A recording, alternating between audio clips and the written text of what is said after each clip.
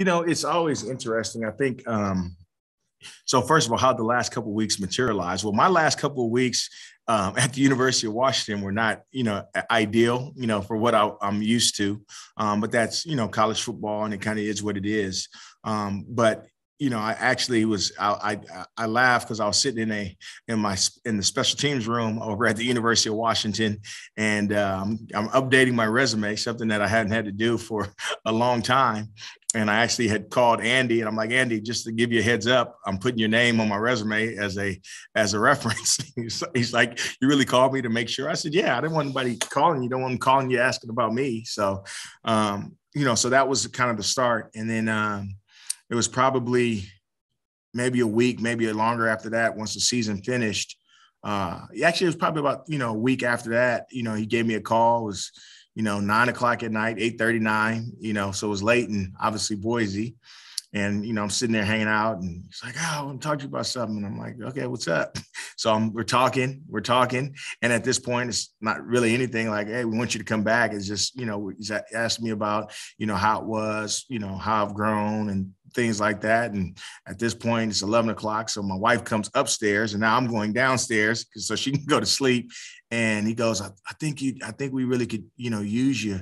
I think, just, being a veteran guy and, being at Boise during the time when, this place was building and got a chance to build and do some special things. And then being at University of Washington and building some special things. And, just now, at one point I was a younger guy on the staff, and now I'm one of the older guys on the staff, which is quite interesting. But I think, you could be a great asset to the players, to the coaches, to the program, just with some leadership skills and things like that, talking to other guys that you've worked with. And, I'm like, yeah, that could be cool, and it wasn't like that could be cool. Like, I don't want to do that. It was more like, okay, this probably has a chance, and so he's like, man, just think about it.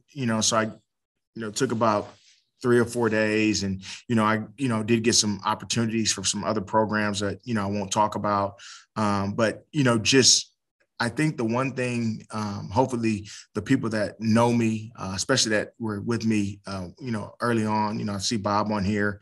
Jay, you've been around this thing for a long time. I'm not a guy that up and moves all the time. I was here from 06 to 13, didn't leave until Coach Peterson left. And, really from 14 to 21, wasn't really planning on leaving the University of Washington. But at the end of the day, the one thing that I do find comfort in is good people. And over my course of my time here at Boise State, I was able to be influenced and be around some really good people.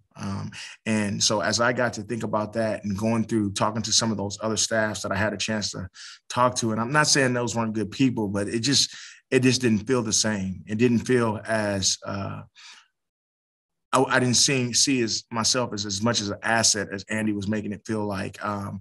It didn't have as much of a heart tug to be able to come back to a place like this and be able to feel like you have an influence, feel like, what you did here in the past matter. You know what I mean? Matters. So, I thought about it, talked to my wife about it, and it was, a 3 or 4 day process. And I kind of went through, I think it was a weekend or whatever. And I called Andy on a Monday, and I'm like, man, let's make this happen.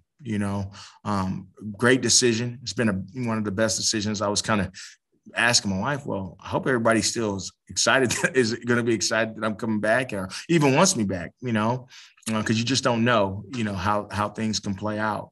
But the one cool thing, I will say, and, hopefully I get a chance to meet everybody in person, and not just on the Zoom thing. I'm tired of Zoom, just so we're on the same page. But, the one thing that, I do appreciate is, and, it's humbling within itself. You come back into a building and you come back, you go over to the my old football building that I know that is now Preco, whatever else they have over there. I remember my office used to be a bathroom, and now it's like, I don't know what it is now, but, just the handshakes and the hugs and, things like that is really humbling, and a really special feel of, being able to come back to a place like this and realize how important, you were while you were here, and just how important the people here were to me as far as my growth and development from as a football coach, and not only as a football coach, but as a man as well.